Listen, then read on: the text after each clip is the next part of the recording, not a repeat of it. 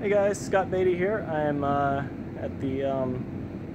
at a track filming here today and getting some audio, and just want to talk to you guys about the Orca magnetic boom holster. I've been using it for the past couple weeks and it's been working out amazingly.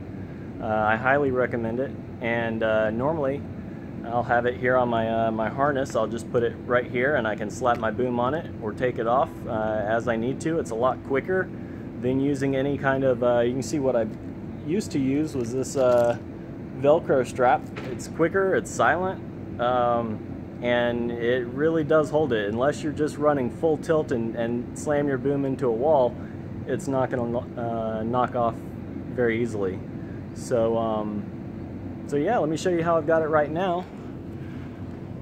Right now I've got my my Orca OR10 rolling bag with my boom on it, and I've got the magnetic holder just riding along. It's real easy. If you need to take it off, it's just a little twist. As you can see, it's not going to come off very easily. It holds very firmly. I can just pull the bag right along with it. So this guy's not going to come off by accident.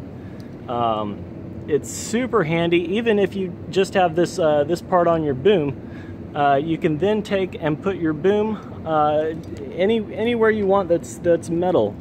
When I get home and I have some metal shelving, I'll put it on my metal shelving.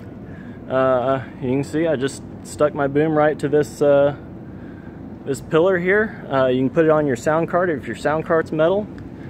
Basically anything that's got enough metal in it, you can put your boom on it, and not just your boom. You can put any number of things. You can use it for a plant mic mount. You can mount things onto to vehicles with this. Anything you can put in it, it's super handy for. I've got you know, one holster right now, but I'm planning on getting a couple more. You know, you can put it on the front of your harness. You can put it on the back of your harness if you want to wear your boom like a samurai sword.